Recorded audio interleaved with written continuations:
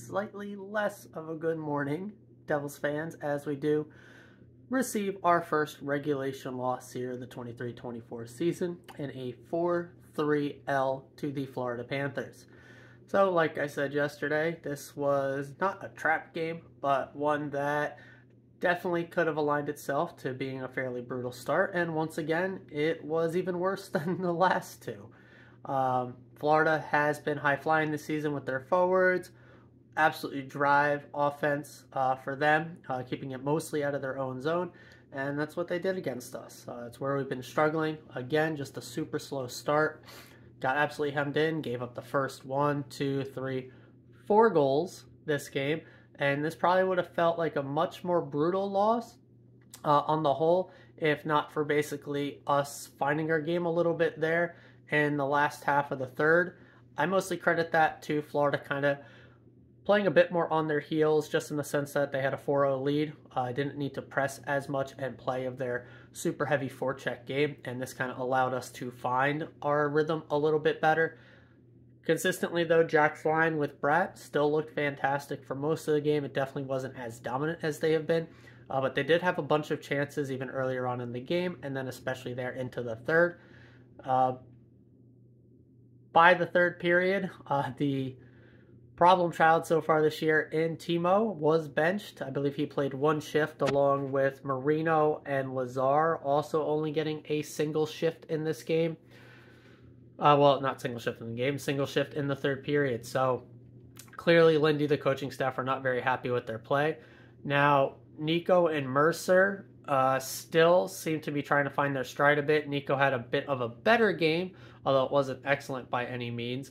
And really, it was, again, really our top line and our fourth line. More of a hodgepodge fourth line, where it was Holla, McLeod, and Holtz got thrown together, and they actually looked quite good. Holtz, I think, continues to play very well. Again, now he's not a world beater. He's not out here just taking over the game all on his own. But when you put him with guys that can get the puck up ice a bit, I mean, he was setting up plays. He kind of whipped what should have been a sure goal, given his caliber of shot. But the rebound found its way to another Devils player, and we did get a goal off of it, giving him a point, which was hopefully a bit more of a confidence boost for him. Again, I'm not expecting too much out of Holtz. I really want him to get a long runway. I'd like to see him get 20, 25 games straight here in the NHL, where I can really just see how he's developing, how the confidence comes along, and how he's progressing along in the system. Now, with that said, I'm going to move over to the three scratched guys. Lazar, meh. I didn't think it was awful, but I didn't really see too much that was brutal for him. The Marino scratch was a bit of a head scratcher, as I thought Smith actually had his worst game. Now, previously, he had the penalties, and it wasn't his best, but that first goal, I mean, he completely whiffed, did not have his feet moving, got completely beat around. It was a beautiful shot, backhander, basically right under the bar and in, but still, if your positioning is better, you're not giving up that kind of goal. So, to me, after watching that, I really want to see Miller in this next game. I know Smith wasn't the one scratched somehow, some way, but still, I think it's time for that. But knowing Lindy and how he's played it, I'm not too optimistic.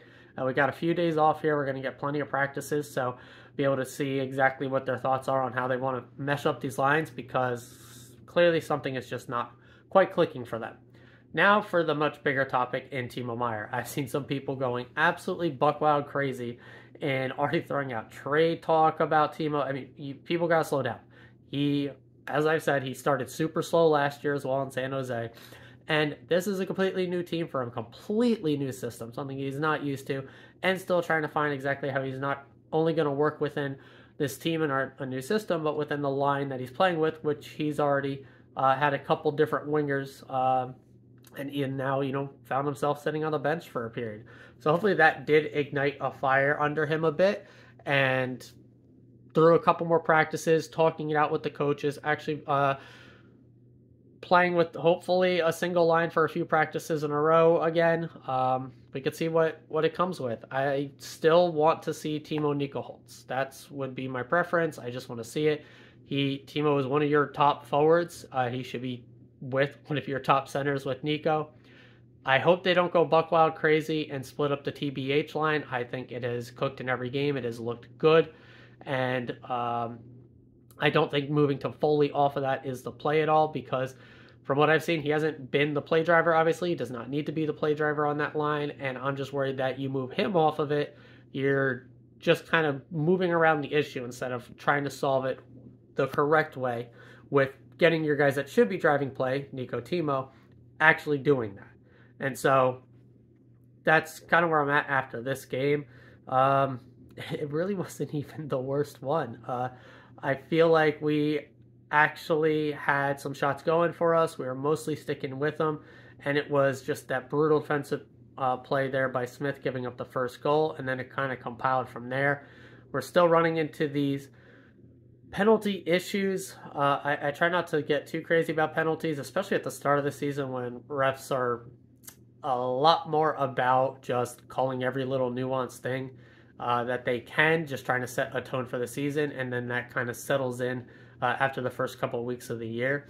So I'm not going too crazy over the penalties just yet. We'll see where we're at. Again, I really like to give a nice 20-game runway before I'm really starting to rip apart anything. Not that I'm really one to rip apart much, but yeah, I know teams, they do 10-game sample sizes, so don't expect anything too drastic. They're really going to give these guys time to cook.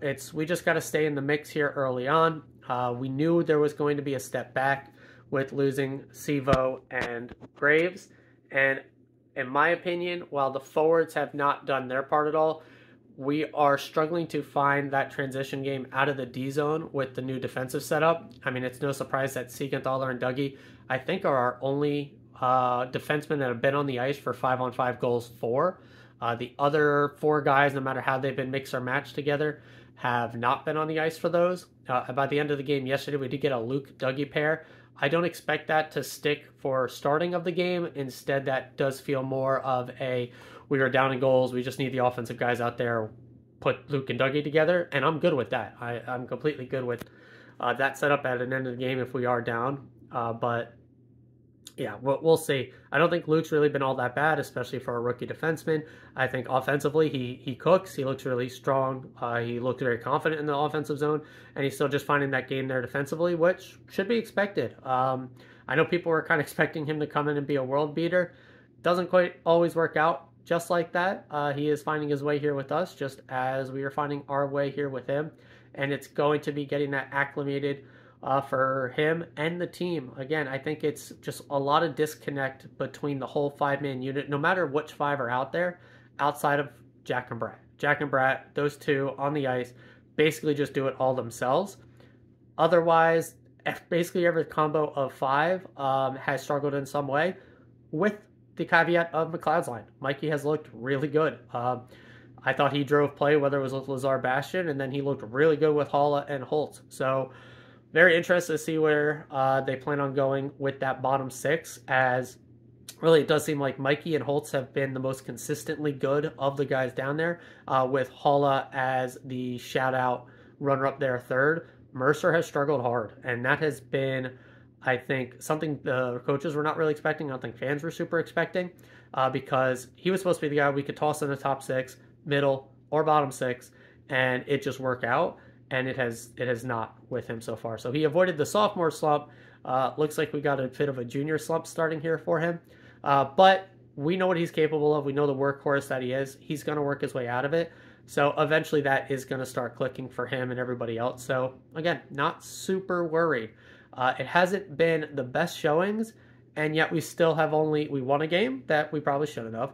Lost in a shootout in a game we could have won, but again, probably shouldn't have. And now lost in a game we definitely should have lost. And if not for the refs not calling the most blatant trip in the world on Mercer, how that's not called blows my mind. The most blatant trip. Yeah, we just had another power play, and yeah, it's the end of the game, and we probably don't deserve to win that one. But how do you not call that? It blows my mind, refs. Inexcusable no call. You could probably go through that tape and find a call that we had against them that should have been called. Fine, call that too. But that was in your face. There was both refs were staring at that. I do not know how you swallow your whistles on that one, other than to just say, hey, game management, you guys don't deserve this one. You just had one. Figure it out. Pull your goalie. Embarrassing for the league, really. But hey, you can't force a call. It is what it is. We should not have been down 4-0. It's kind of our own fault for having ourselves in that position, but still, shout out to the boys for at least making it interesting at the end, almost clawing us back into it, almost even earning a point we did not deserve. And so, what are you going to do? Goal differential is at 0, technically. Shootouts, again, whatever. On the season, we're 1-1-1, 3 out of 6 points. Meh, not the best. We definitely need the boys to pick it up, but we got a few days off. This is gonna sting them for a few days. Really, over the weekend we were hoping it was gonna sting and they would come out strong, and they had we went down 4-0. It was terrible. So, yeah, regulations losses aren't the best, but we only had a few of them last year. Hopefully not too many more this year. But again, we should expect more growing pains for this season. We're not gonna have another franchise record-setting season. Likely, still possible, obviously, but be patient, everyone. It's going to work itself out, and if it doesn't, I'll be here to give you why you should still be optimistic about the team the entire way, because that's just who I am as a person and as a Devils fan. So, yeah, I'm going to call it here on this one. I'm going to have more thoughts on this as we get through the week, because we do got a few days off, and I can't just talk practice lines for 3 days. So I'm going to dig into this game and the players, probably actually look at a bit of the analytics and stuff for these next few days, and really dig into what I think is going on, what can happen, and what our next few games might look like. I thought the Panthers game was going to be rough. I didn't think it was going to be that rough. But yeah, I will see you guys tomorrow morning. Oh, before I do the outro here, I closed up the curtains in the room. I just got the light on here in the living room. I want to see how the video quality was with just this lighting in here like this, because it's another beautiful sunny day. So I do need to prepare for those overcasts. Just, again, want to say sorry for all the moving around on the video. Just, again, figuring out exactly how I want to do these going forward. So looking for more feedback on that as well. So, yeah, now that's going to do it. I'll see you all tomorrow morning, as always, and forever, no matter what. Let's go Devils, baby.